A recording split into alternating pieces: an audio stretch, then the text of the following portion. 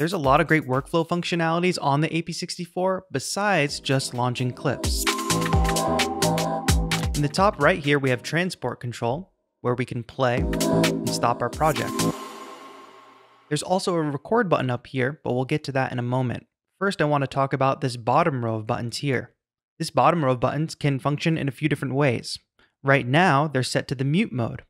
So while the track is playing, I can mute any of the tracks.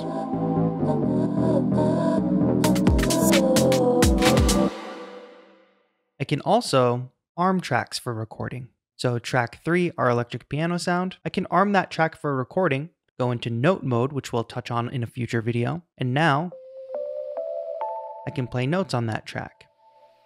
I can also arm track 1, select track 1, and now we can play drums. We also have the ability to solo tracks.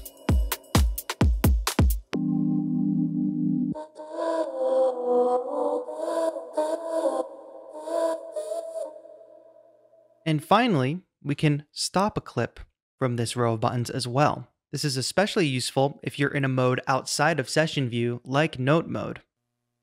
While your project is playing, you don't have to navigate back to session view to stop a clip.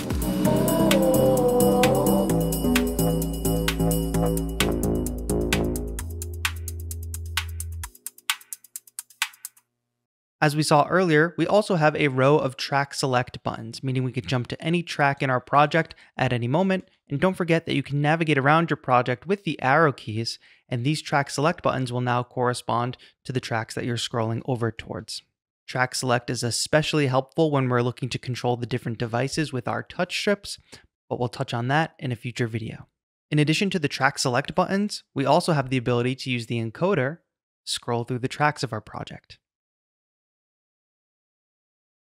We can even scroll over to our return and master track.